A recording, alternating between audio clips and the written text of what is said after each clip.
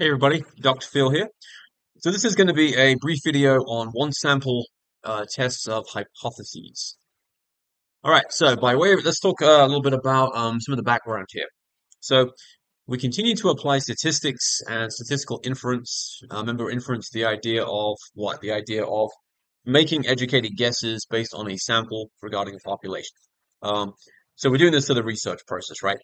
In the research process, we often start with a hypothetical statement.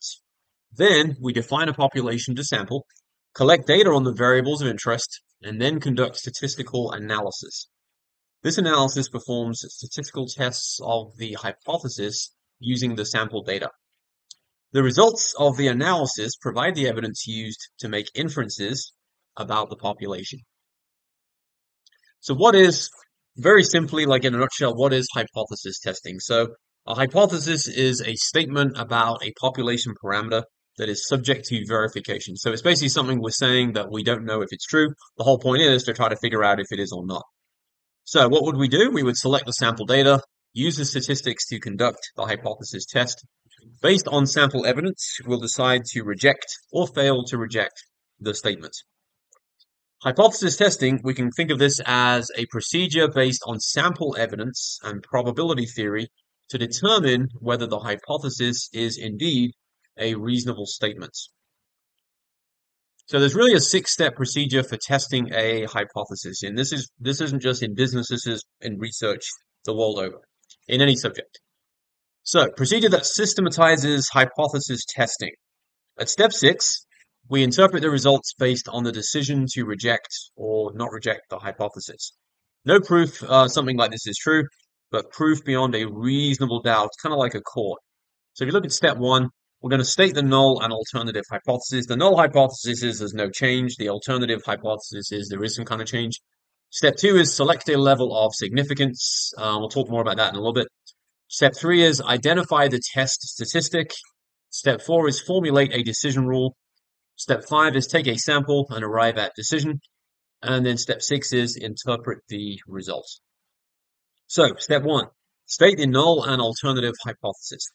So the null hypothesis is a statement about the value of a population parameter developed for the purpose of testing numerical evidence. We typically denote this H subscript 0. So the subscript of this just denotes no change.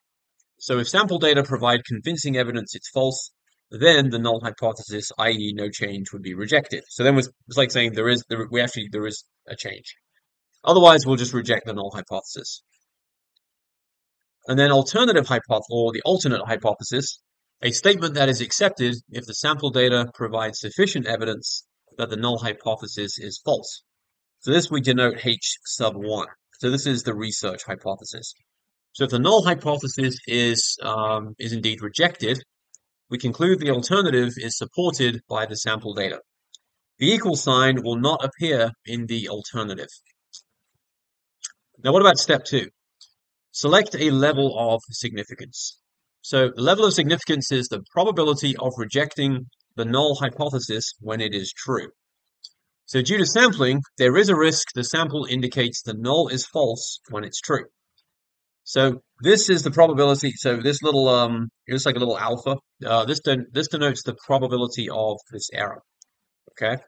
And this is in statistics, we just, in parametric statistics anyway, we just call this alpha. It's kind of like the significance level. So we always determine this error before proceeding. Traditionally, 0.01 or like 1%, 0.05, 5%, 0.1, 10%. There isn't really like a requirement that you have to use any certain alpha level. I will tell you when I write papers, I almost always use a significance level when I publish research of 5%. That's pretty normal. Most people would say 5% is what they would use. All right, step 3, select the test statistic. So this is a value determined from sample information used to determine whether to reject the null hypothesis. So when testing a mean, when this little sign here is sigma is known, then the z equals, this is x bar, minus, this is lambda, and then over sigma over the square root of n. And why do we use this? Because of if you remember from a previous video, the central limit theorem, right? Remember the central limit theorem, the idea that the bigger the sample, the more approaching the normal distribution it will be.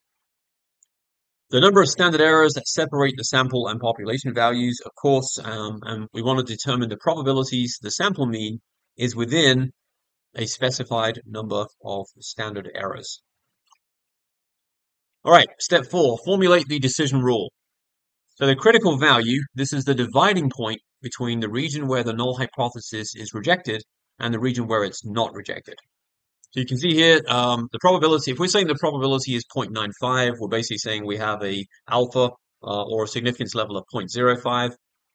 We're saying that if it falls within pretty much this 95% range here, then we will not reject the null hypothesis. But if it falls over in this little area here, this little probability area over here, the 5%, then that's where we would reject the null hypothesis, and thus we are accepting the research or the alternate hypothesis.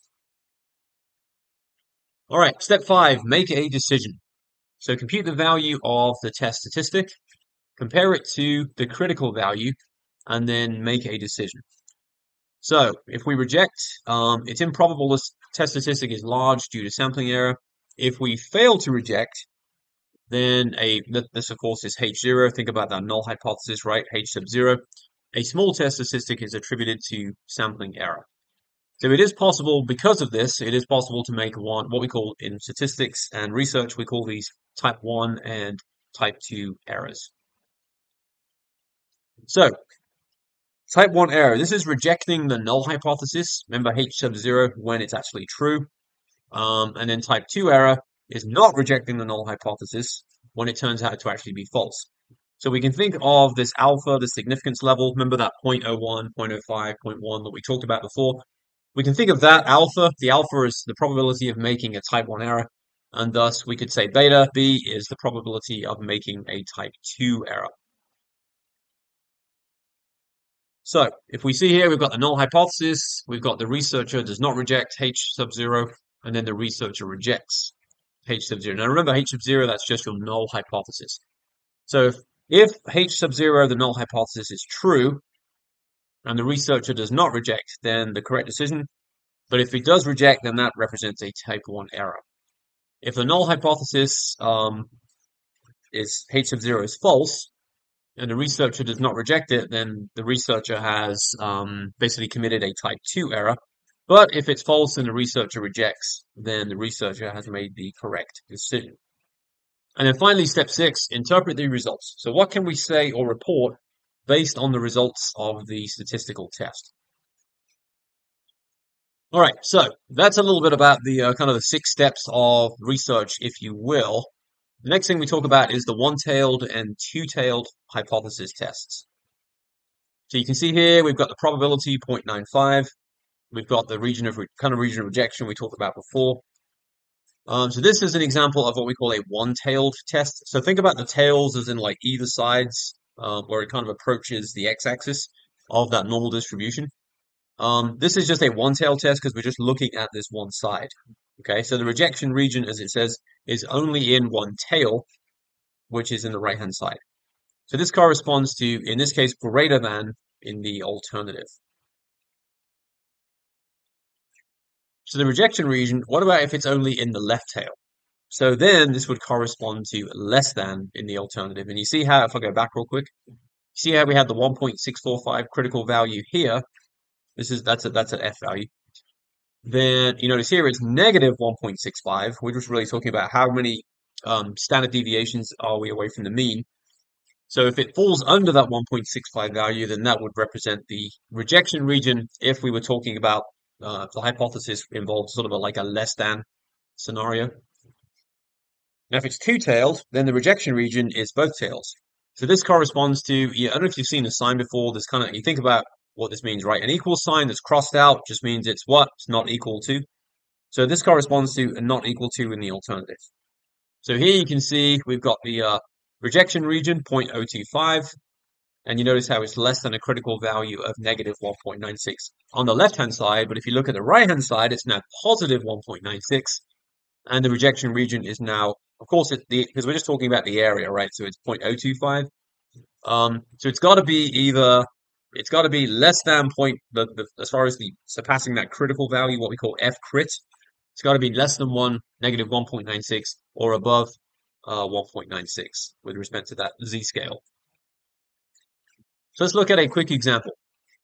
So, Jamestown Steel Company manufactures and assembles desks and other office equipment at several plants in New York State. At the Fredonia plant, the weekly production of the model A325 desk follows a normal distribution with a mean of 200 and a standard deviation of 16. New production methods have been introduced, and the VP of Manufacturing would like to investigate whether there has been a change in weekly production of the model A325. So is the mean number of desks produced different from 200 at the 0.01 significance level? So we're using a very high significance level here. So here's what we do. We can actually just kind of plug this in. So remember H sub 0, this is our null hypothesis. So we're saying that the mean equals 200, like there's no change, versus H1, which is the research hypothesis, which says that the mean is not equal to 200. So null hypothesis, mean equals 200. Research hypothesis, H sub 1, mean is not equal to 200. So at step 2, we said we'd use an alpha of 0.01, basically 1%. And then step 3 is where we're going to figure out our z-score, z formula, if you will. And then look at what we've done down here in the chart. So you can see here, we have a critical value of 2.576. Okay, and I put the calculations are down here for you. And you can see that if it's got to be above, think about it like this, right? It's got the scale of the z's got to be above 2.576, right, to fall into this rejection region where we can reject the null hypothesis. Or because this is two-tailed, right? If you look back at this research hypothesis, you've got the equal sign, right, with a little slash, little line through it, which means it's not equal to or equal than. So this is a two-tailed test. So you can see we've got instead of positive 2.576 on the right, we've got negative 2.576 on the left. So it's got the critical value has got to be either above 2.576 or below negative 2.576. If it falls in any of this region here, then this is where we would accept the null hypothesis. Okay, and this is outside of here in these very little, if you look at the shaded kind of like bluey grayish, I'm going to go with grayish kind of areas here. That's where we would reject the null hypothesis and thus accept the research or alternate hypothesis. All right, so we plug in the numbers and we get what? We get 1.547.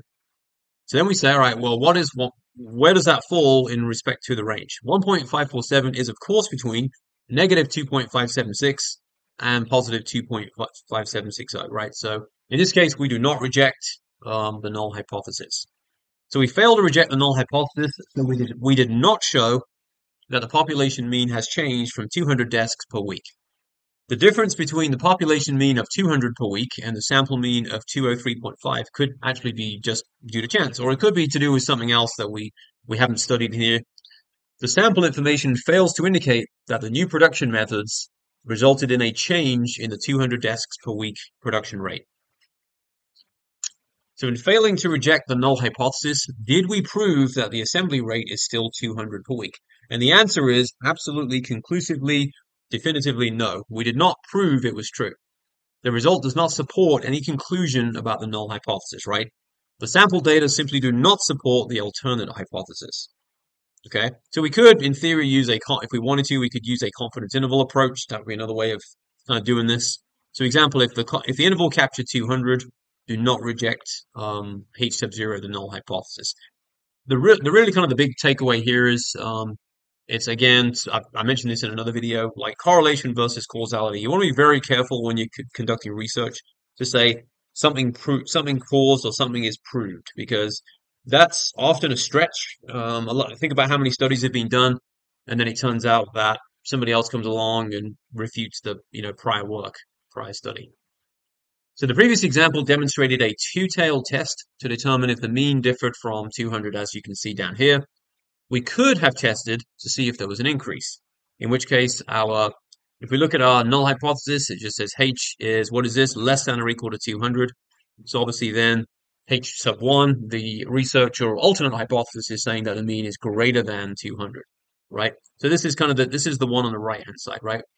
We're just looking at the right-hand side. We've kind of gone back to this like one-tailed kind of thing where we're just looking at if it's greater than, it's just going to be this one-tailed on the right here. If it's less than, it would just be on the left. This, of course, in the left of these two diagrams, the two-tailed test represents where it's an inequality, right? So it could be greater than or it could be less than. So the critical value approach provides a good description of this procedure. All right, so one other thing I want to make sure we talk about just really quickly in this video is what we call the p-value. So the p-value, the best way to describe this is the probability of observing a sample value as extreme as, or even more extreme than the value observed, given that the null hypothesis is true. So the p-value is less than, if it's less than alpha, we're going to reject the null hypothesis. If the p-value is greater than alpha, then we do not reject the null hypothesis. So remember, if we reject the null hypothesis, we're accepting the research or the alternate null hypothesis, right? If we do not reject the null hypothesis, then we're basically accepting it, then we are rejecting the research hypothesis. So p-value also gives additional insight about the strength of that decision. So if the p-value is less than 0.10, there is some evidence, like H sub 0, the null hypothesis is not true. If we're at the 5% level, 0.05, we have strong evidence. The 0.05 is the alpha significance level that most of us in research use. And then 0.01 would be very strong evidence. And then 0.001 would be extremely strong evidence. Good luck getting a 0.0. I think the best I've ever had in a research study or a paper was I've had 0.01. I don't recall ever having 0.001. That would be quite a finding. So for example, the p-value of 0.060 is greater than 0.01, as we can see from the chart below. All right, thanks as always for watching, and I will see you all in a future video.